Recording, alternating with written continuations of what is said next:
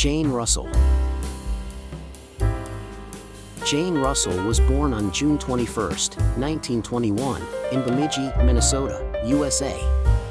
She was the eldest of 5 children and the only daughter of Geraldine and Roy William Russell. Jane Russell took piano lessons and had an early interest in drama and acting, participating in stage productions at Van Nuys High School. Initially, she aspired to be a designer but changed her career path to acting after her father's death. In 1940, Jane Russell signed a 7-year contract with film mogul Howard Hughes. Her film debut came in the movie The Outlaw, 1943, which was a story about Billy the Kid and showcased her voluptuous figure. Jane Russell's measurements were 38-24-36, and she stood at 5 feet 7 inches. Bob Hope once introduced her as the two and only Jane Russell and quipped, "Culture is the ability to describe Jane Russell without moving your hands." After The Outlaw, she did not appear in another movie until 1946, starring in Young Widow.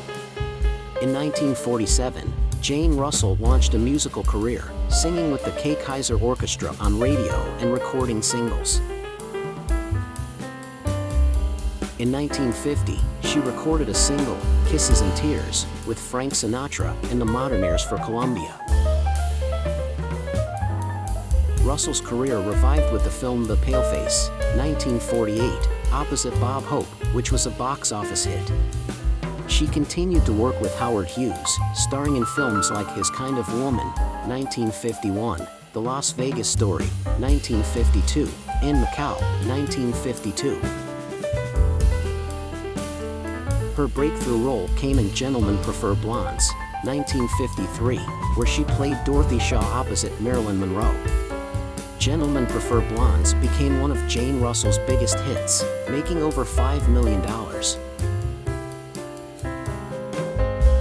In The French Line, 1954, she wore a provocative one-piece bathing suit, a racy choice for the time. Russell made her debut on Broadway in 1971 in the musical drama company, playing the role of Joanne. She appeared in television shows like Colgate Theater, Death Valley Days, and The Red Skelton Hour. Russell wrote her autobiography, Jane Russell, My Path and My Detours, in 1985. In 1989, she received the Women's International Center Living Legacy Award. Her handprints and footprints are immortalized at Grauman's Chinese Theater, and she has a star on the Hollywood Walk of Fame. Jane Russell was portrayed by Renee Henderson in the CBS miniseries Blonde, 2001, and featured in the HBO film Norma Jean and Marilyn, 1996. She was married 3 times, first to Bob Waterfield, then to actor Roger Barrett, and finally to real estate broker John Calvin Peoples. Russell and Waterfield adopted 3 children, Tracy, Thomas, and Robert John.